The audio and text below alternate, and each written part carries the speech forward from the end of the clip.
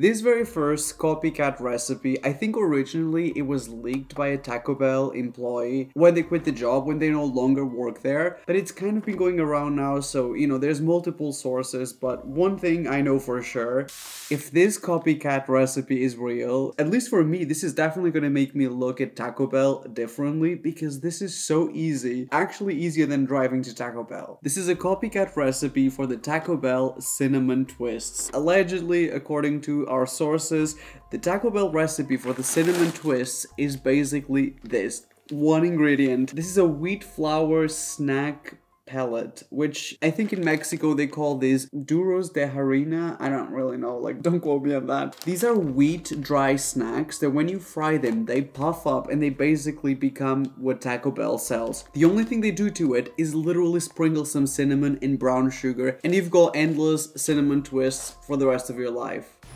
Mind-blowing. So first things first, we're going to open our duros, and the annoying thing is there's basically 3 different shapes for duros, I think traditionally in Mexico. One of them are these wheels. They actually look really interesting. I've never seen that before. These actually are my favorite shape out of all 3. The second shape, it's basically a rectangle. This is like the plainest shape of all of them. I think the ingredients are literally exactly the same. And the third one are these twists that I'm going to put a photo in here, which is exactly what Taco Bell uses. I might make both of them because I think they cook at the same time. These bags seem small, but I think this cooks really, like, it puffs up quite a lot. First thing we're gonna do is prepare the deep fryer, which, by the way, I have a deep fryer. People have been requesting for me to buy a deep fryer for so long, and I finally did it. All it took was Amazon sales to convince me. Is there a mark for the oil? I don't know.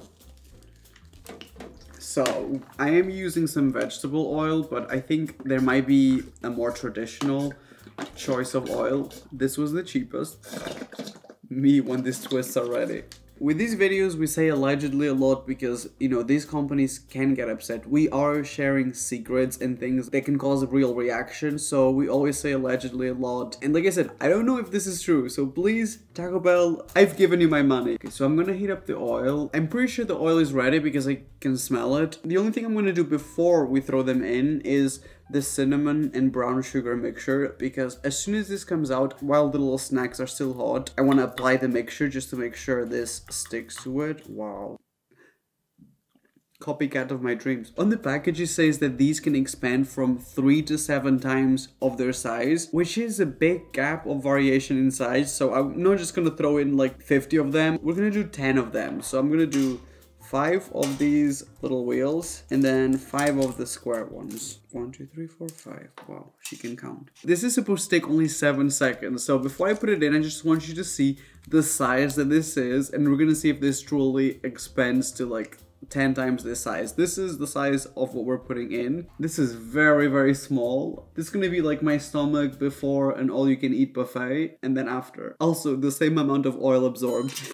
This is definitely not scary. Okay, let me put the lid on. This is supposed to take 10 seconds? That's not even enough to lower this. Oh my god. Me trying to delay this. Why does this not fit? Okay. 1, 2. Oh my god, it's puffing up.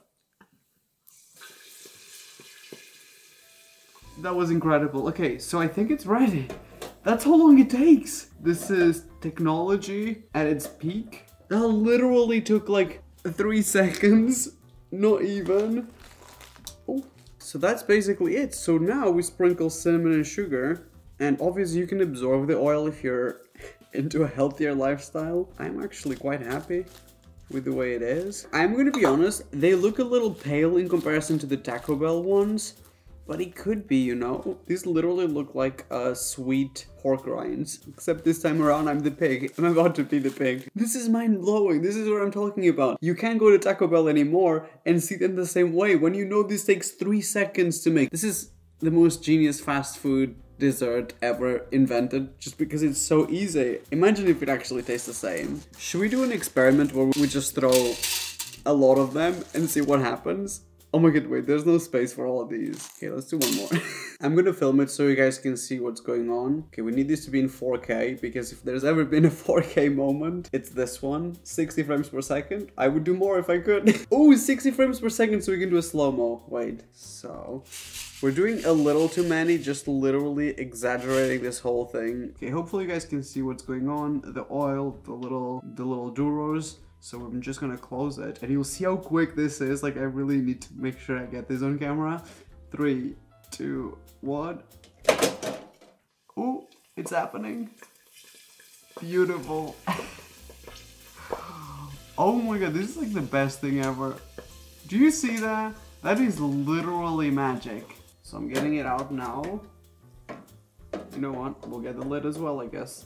Do you see how easy that was? How quickly we made these? It's actually like mind-blowing. According to these employees, all they do is literally this step. Sprinkle this with cinnamon and sugar. And obviously you can use the twisty ones, the ones that actually look like the Taco Bell ones, if you want to impress someone that you know how to make it. I've never been more ready to eat anything in my entire life. I'm gonna grab this one. Loads of sugar and stuff.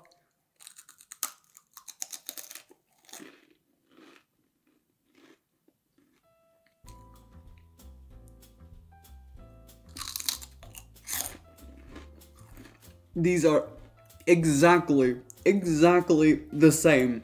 The crunchiness, exactly the same. The amount of like grease absorbed, literally the same. But in my opinion, this is literally exactly the same. I would not, honestly telling you that I wouldn't be able to tell the difference between these and the cinnamon twists from Taco Bell, other than the shape, which, you know, if you want, you can buy the other one. So good.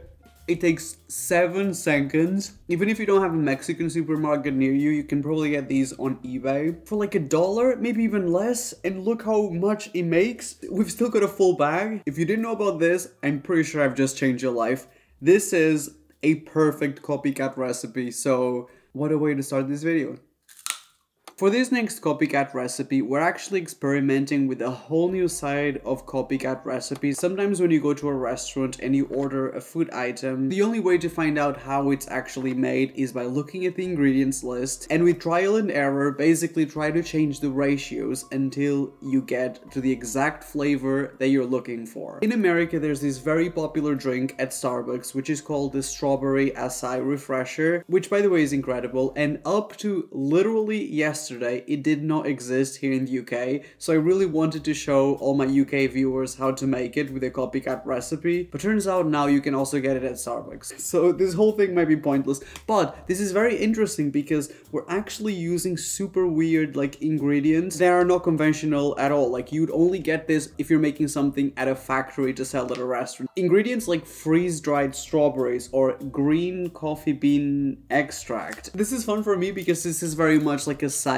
project, like reverse engineering a recipe. This is a whole series on its own, but we're gonna try it with this Starbucks Strawberry Acai Refresher. This is all allegedly, I'm getting this information from Copycat blogs. The links will be in the description down below, but we are starting with freeze-dried strawberries. So I think what we're doing is we're starting with the power ingredients and then we're mixing it into like a paste so that it's not lumpy. So this should not be open because I did not open this before. Interesting. It starts with 2.5 teaspoons of freeze-dried strawberries, which by the way is not a very cheap ingredient. Suddenly the prices of Starbucks start to make sense. So 2.5 teaspoons of freeze-dried strawberries. Sometimes you come across like a recipes blog or even like a food YouTuber recreate a Starbucks drink, and then the ingredients are like very organic stuff. Like they would probably use passion fruit tea for this and mix it with coconut milk. And then you try it and you're disappointed, and the reason is because with these professional ingredients, if you will, that's what makes it taste like Starbucks. It's not really realistic that you can recreate that at home on your own, but we're doing it for the fun anyways. The next ingredient is freeze-dried organic acai berry powder, and I hope I'm pronouncing acai. You know, it's one of those words that people are just gonna drag me in the comments, so please do it. The comment section is open. This strawberry acai powder smells almost like fish, so we need about 1 teaspoon of this, which is actually not a lot. So half a teaspoon and another half. So now we need 3/4 of a teaspoon of green coffee extract. I've never even... That is so weird. That smells like vegetable soup at my primary school. So we need 3/4 of this green coffee bean extract.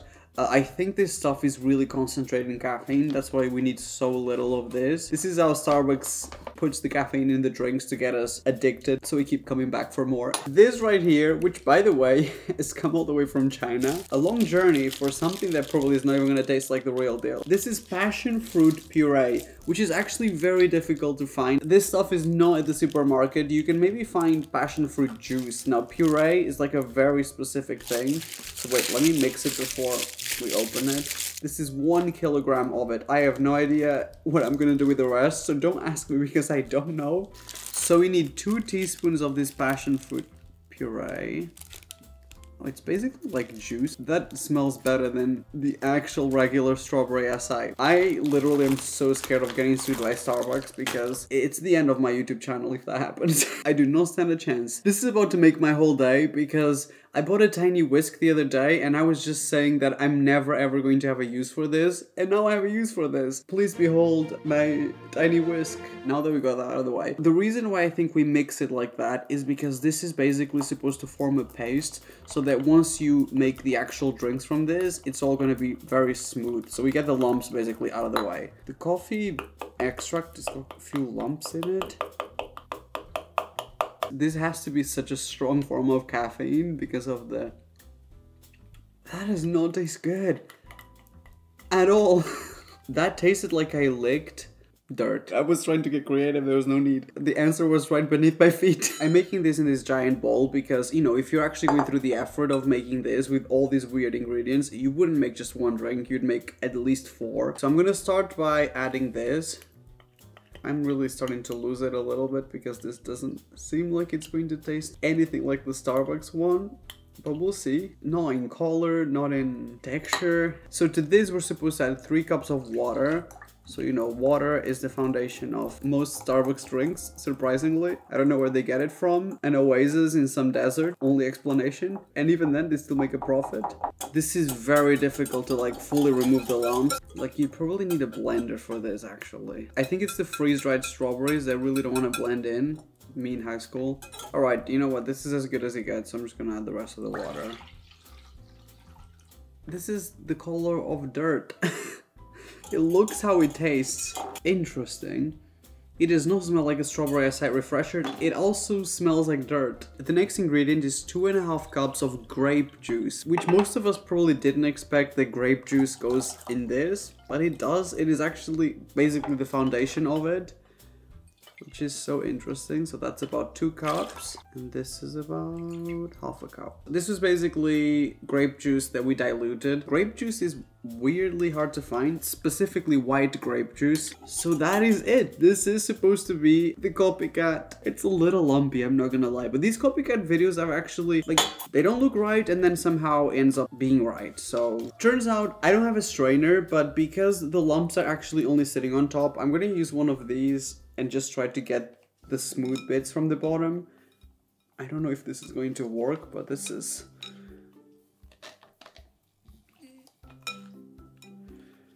Okay, I mean, that kind of does look in a smaller amount, right? That is the right color. That actually looks like the Starbucks one with little dots of strawberry and everything. You'd also pour this over ice, which we don't have. Starbucks in the 1340s. I don't even know what I said. I have no idea what the 1340s are. My notion of time is yesterday, today, and tomorrow. It feels a little syrupy, which I actually think the strawberry acai from Starbucks feels a little syrupy in texture as well. This is starting to look not too bad. Okay, now you have to imagine that at Starbucks there would be some ice on top of it, but the color, it's looking right. Okay, I think this would be our last one because you'd have to imagine the rest would probably be oxygen to be a truly copycat. The very last step that they do at Starbucks is to add some freeze-dried strawberries. That is the signature look for the strawberry acai. I bought a whole bag. This was literally 1 kilogram, okay, 100 grams of freeze-dried strawberries. I ate them. Like, I literally ate all of them. There's literally 1 slice left. This is literally powder. I guess I was really hungry. Is that a slice? Okay, there's one tiny slice here. So that one goes in. These are no slices, but I'll put them in. That is supposed to be a copycat reverse engineering version of the strawberry acai refresher from Starbucks. How will we know if this is the real deal? I will taste it and I will tell you. Visually, I would say this is like a 7 out of 10. You know, it's a little bit darker, but the texture of it, I can't explain. It feels similar. The smell, it smells pretty similar now.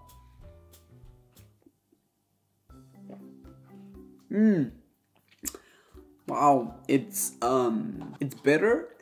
The actual flavor of the liquid is really similar, minus sugar. It needs a little bit more sugar. Maybe the concentrate of the grape juice should have been more concentrated. But the actual problem is the texture. I needed a strainer for this. I needed to get rid of the chunks because the chunks ruin it.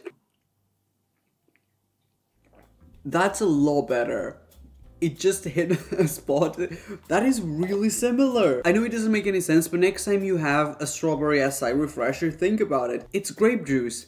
That's basically all it is. Specifically white grape juice. That literally changed everything. I'm very interested in copycat recipes. I feel like in this series, we almost always get lucky every single time that a recipe is leaked by an employee, someone who actually worked there. This time around, because this comes from someone who tried to create the recipe with ingredients, I don't think it's quite there. I wouldn't call this a good copycat recipe. Unfortunately, unless some of you guys have worked at Starbucks before and you can come through with some information, I don't really think we got a copycat recipe for the strawberry acai refresher yet. For this one, I really wanted to spice things up in this series, and I really think I've done it. It's looking like a challenge. For this next copycat recipe, instead of recreating something from a fast food place, this is actually from a bougie, like artisanal, whatever you want to say, kind of bakery. This is something that people travel to go and eat. If you're remotely interested in food or baking, you must have heard about this bakery in New York City called Levine or Levine Bakery. Don't know the name, but it doesn't matter because it's these chocolate chip cookies that you must have seen on your Instagram feed. I'm gonna put photos so you recognize what kind of cookies I'm talking about. They have such a specific look to them. If you go on Google, that's probably the most requested chocolate chip cookie in the world. People really want to know what the secret copycat recipe for this is. If you live anywhere else other than New York City, you won't be able to recreate these. This recipe is so popular, it's been sent to me by thousands of people. I'm gonna put everything in the description down below. So I've measured every single ingredient for these chocolate chip cookies to the T, and because they have such a specific look, it has to be made to perfection so that it looks exactly like those cookies, like it's a perfect copycat recipe, and I believe in this. You know, when I get my mixer out, things are about to get real, like I'm actually invested in this. It kind of starts as like a traditional cookie recipe, so this is 1 cup of cold butter. My favorite thing about this recipe is that it doesn't actually have that many like crazy ingredients. For example, it doesn't use any vanilla extract, which apparently is like the secret of these popular cookies, is the fact that there's no vanilla flavoring in it. It's just a very plain cookie. I think it's mostly about the cake texture of it. So to the butter, we're gonna add white sugar and also some brown sugar. I think this is a cup, but you guys will be able to see the ingredients down below because once again, we cannot get in legal trouble. Apparently, this is a very important step of this recipe, which is we need to cream this for 9 to 10 minutes. That's an insane amount of time for this to mix, but this is gonna make the foundation to our cookies. So I'm not gonna risk it. This is gonna cream for like 9 to 10 minutes, and then we can move on to the rest of the ingredients. The temptation to add some vanilla extract right now is very strong. Little dash of cinnamon. We're just gonna let this cream. Wow, I feel like I've just experienced the 6 cycles of life. Okay, I'm gonna increase it a little bit. This seems ready. 9 minutes seems excessive, but who am I? Like, it is what it is. This is very creamed up, if that's even a word. Like, it's almost like a souffle or something. I don't know, it's like a weird texture. I'm going to go and assume that this is well mixed. To this we're gonna add the baking soda and salt. I can't tell you the measurements, guys. You'll be able to find it if you really want to. Apparently it's really important to add 1 egg at a time and then combine each one of them individually. I don't know why this is so important, but like I said, baking is basically not asking questions and just following orders, which I'm very good at. So I'm assuming it's okay to add the 2nd egg. I mean, this is looking right. Martha Stewart is gonna... I was gonna say she's turning in her grave. I don't think she's dead. She's in jail. It's so strangely fluffy. I've never seen a texture like this before. It's honestly so weird. It's literally like cookie dough slime. That is the texture of this. Even though it has all the basic ingredients, this does not look normal. Fanciest kitchen in the world and I don't have a spatula. Okay, I'm going to basically get all these sides mixed in because I always forget about to scrape the sides. That's what all the top comments always are. I just want you guys to see this texture. Isn't that so strange for cookie dough? Like, it's so light. It's almost like cake batter, which is, you know, the signature look of the cookies is the fact that they're very much like cake cookies. So this actually does make sense. So this recipe actually uses regular plain flour, but also some cake flour, which I think is gonna give it that softness, that sponginess of a cake. I'm gonna start with a little bit of the cake flour and a little bit of the regular flour as well. We're not supposed to overly mix this, just literally combine it. And as it's going like that, I'm just gonna add the rest. It smells like really good. It smells, I think it's the brown sugar. So I think this is basically it. This is not supposed to basically mix any longer than that. Okay, it feels a lot more like the traditional cookie dough now, but still a little bit bouncier. Bouncier is a good word to describe this. It has like volume and like movement to it. I feel like sometimes you guys need to have the visuals. That's the visuals. I think this is going to be good. When it comes to the chocolate chips, we're using miniature ones and some bigger ones because on the actual Copycat recipe, they use smaller and bigger pieces of chocolate. So I basically tried to recreate the same thing. So we're using 3 different types of chocolate chips, dark chocolate and some milk chocolate as well. That's 2 cups of chocolate chips, which is insane. That's way too much. Like, I would never put that much in a cookie recipe. And this is 2 cups of chopped walnuts. And I feel like the walnuts are such a big important part of the recipe that you can't really skip this. This is what makes it the Copycat recipe. So if you have a nut allergy, what a way to go. That's not funny. Food allergies are not funny. Let's not make jokes about that.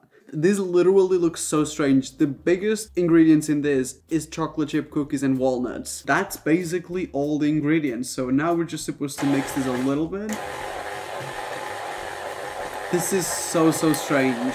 I don't make cookies very often, but this definitely is not looking like regular cookie mixture. Cookie recipe actually says, you know what, you have to bake it straight after finishing. So the way it is now, it is the way it's going to go into the ovens. Wow, it smells so good. And this is really strange. It's a lumpy brownie mixture. That's what this is. I've got an ice cream scoop, and because these cookies are supposed to become so big because they actually rise because they're like cake cookies, we actually can only cook 4 at a time. So that was mentioned in the recipe as well. I'm gonna try to make them similar in size. So this would be 1, 2.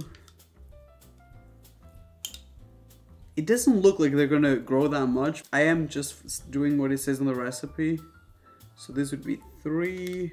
Hopefully they're not gonna be too big. So this is the before. Guys, please take a mental image, take a screenshot. So if it looks bad, at least we came all the way here with the recipe. I think these look incredible. This actually looks like what I would expect that cookie dough to look beforehand. It's so interesting to me with Copycat recipes, finding out what's actually behind the visuals. And behind the visuals is basically walnuts. That's what gives it that powdery look to these cookies. It's chopped walnuts. We're gonna bake this for 9 to 12 minutes. I'm praying to the gods of baked goods that this is going to come out decent. If this doesn't come out good, that's the end of the series right here. You guys better say a good prayer before this goes in.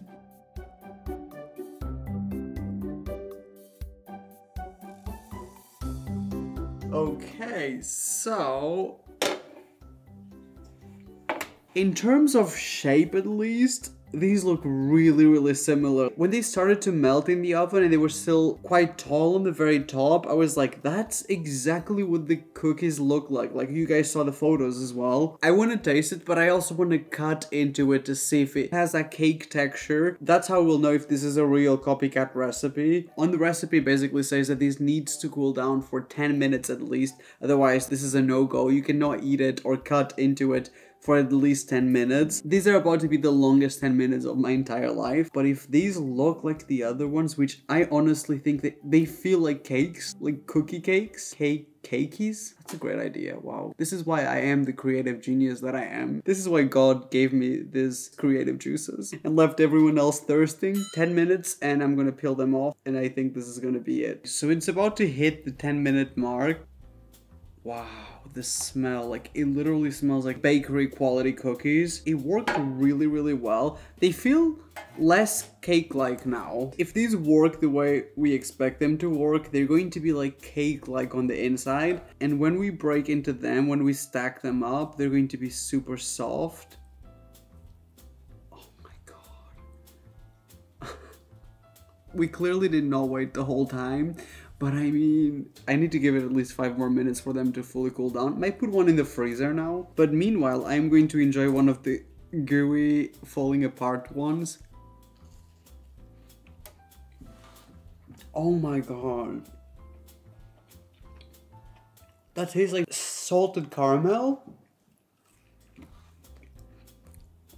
It literally melts in your mouth. This is insane. Wow.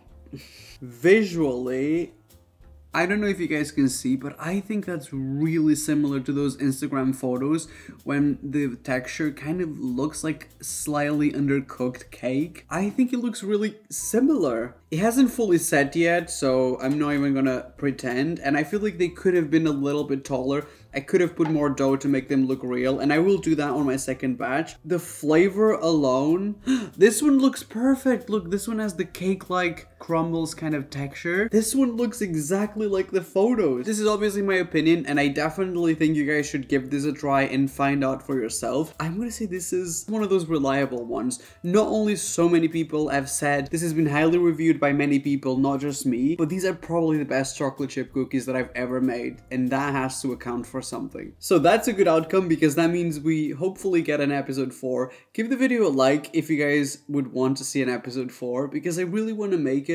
Am I making this Copycat series just because I enjoy it? Possibly. Please let me know if you want an episode 4. Also, don't forget to subscribe and switch my notifications on before you go. And take a cookie. Grab a cookie for the way. POV, my friends leaving my house. Please take a cookie. Look, honestly, please take it. I literally cannot eat more cookies. I literally have a full cheesecake in the freezer. Don't ask questions, guys. Just, I don't have the answers. Are these slightly undercooked? Possibly. Does that make them perfect? Yes. Honestly though, I was joking, but please do let me know whether you want episode 4 or not, because I don't know if it's time to drop this series and just do something new, or if you guys still want something from it. So I love you guys, I hope you guys had fun, and I will see you guys in 2 or 3 days. Bye bye.